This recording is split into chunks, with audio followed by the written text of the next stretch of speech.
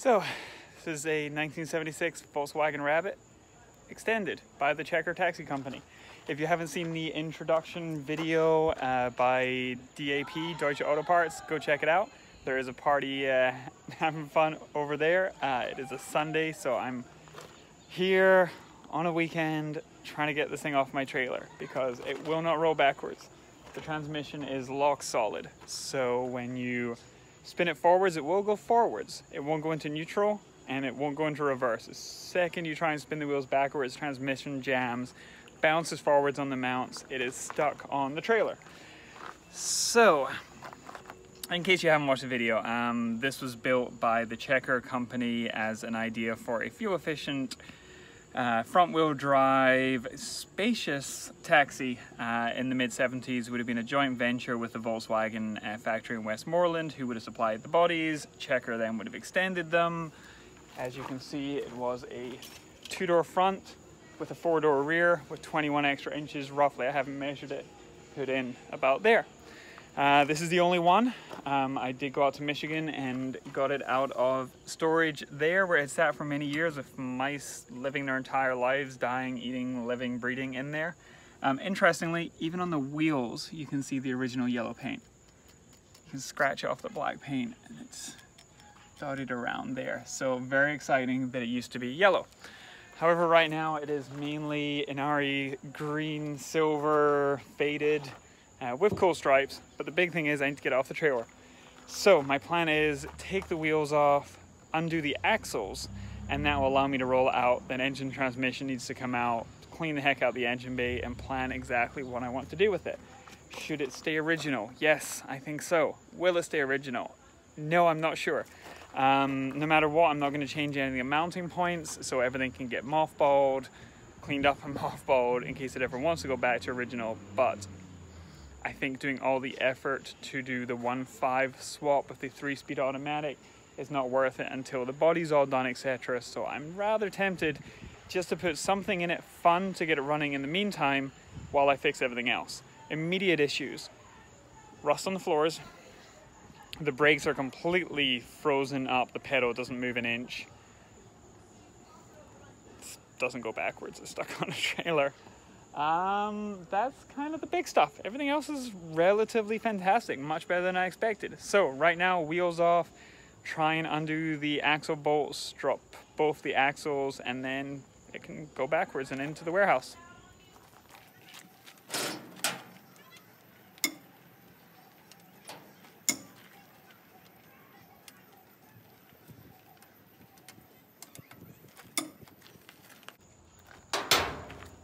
Really surprised at how non-rusty a lot of these bolts are. For being a Michigan car, it is kind of sensational.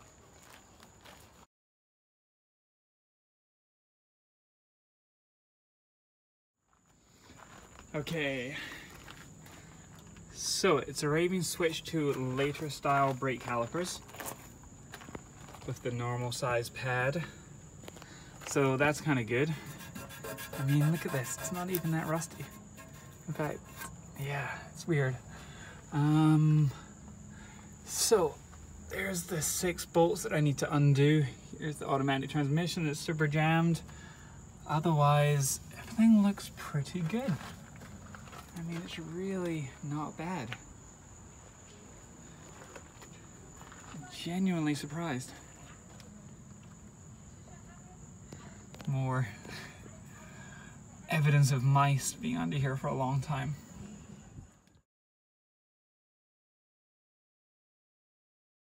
So, 12 point on the end of a huge extension, reached in, come loose, so now the axle is loose. Oh, and screwdriver to stop the axle from spinning. So switching over to the passenger side, interestingly we can see the heater lines that come through where the tie rod is. Goes underneath the floor for the rear passenger water-cooled heating system. But yeah, didn't really secure it very well there, but that's fine. And I don't know what this wire is for. And it goes almost the whole way back, so that's interesting. And also quite broken. All right, the axle is now loose. Interestingly, it still has an original looking exhaust key shield down, and inside the pulley here is just rust and guts. So another mouse nest right inside the pulley, and the crank looks pretty rusty. Surprisingly, some parts of the engine look worse than some parts of the body, but excitingly, more yellow paint. So yeah, I can kind of clearly see it. There's also various stone chips in places that you can see it, but decent rust down the sills. Yeah, pretty crunchy. Yeah. Me not even being very aggressive, so yeah, decent amount to do there. Still no idea what these go to. Here, let's go take a look. Yeah, lots more crunchiness there. There's a bunch of extra wires wrapped around the e-brake cable there. This one goes down, still keeps going. Yeah, strange wires all over the place back here. Interesting shock there. That's not normal. Oh, look at that! Electric wires going into the shock absorber. Wow. Okay. Interesting. And like more cut there. But wow, let's take another look at that.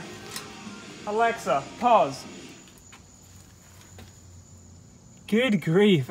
So there is an air line going into a splitter here, and then 4 wires there which connect to the side of it, which go all the way down to the front and then up in through there. So I don't really know where that goes.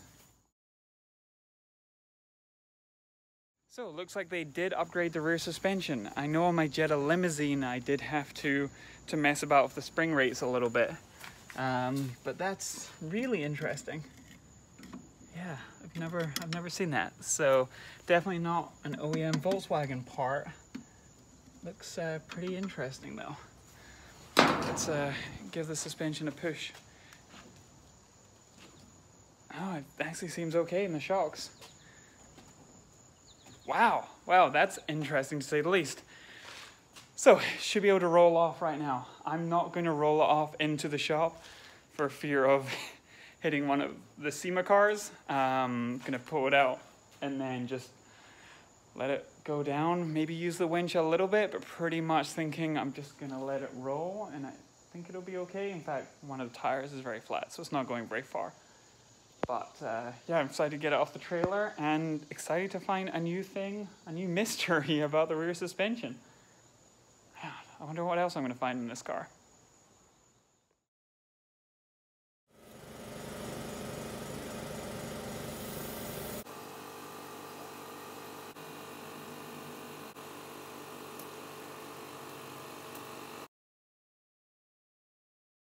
So my 2005 V8 Touareg has factory air ride suspension. So I've put it into super extra height mode right now, which effectively raises the trailer and gives me a nicer unload angle. Although it is downhill right now on the driveway. So I might put some ramps on there to give me an extra bit of height. Because no brakes makes it not awesome for unloading, even with the winch. So yeah, I'm gonna get the ramps.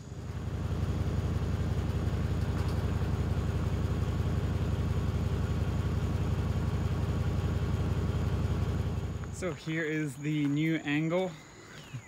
I learned this from the European guys. A set of ramps, extra height, makes it way nicer. Is this DOT, is this safe? Probably, but maybe don't try it at home without researching it. But it sure does give me a nice angle. And for low cars, a super nice approach angle. So, I guess let's do it.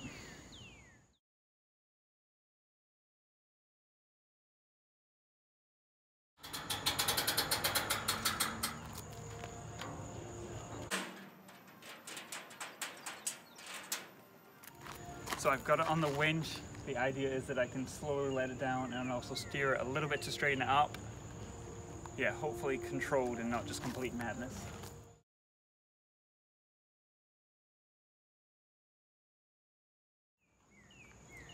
All right, just about off. I'm gonna chalk the wheel, let go of the winch, and then it can just free coast the rest of the way, hopefully.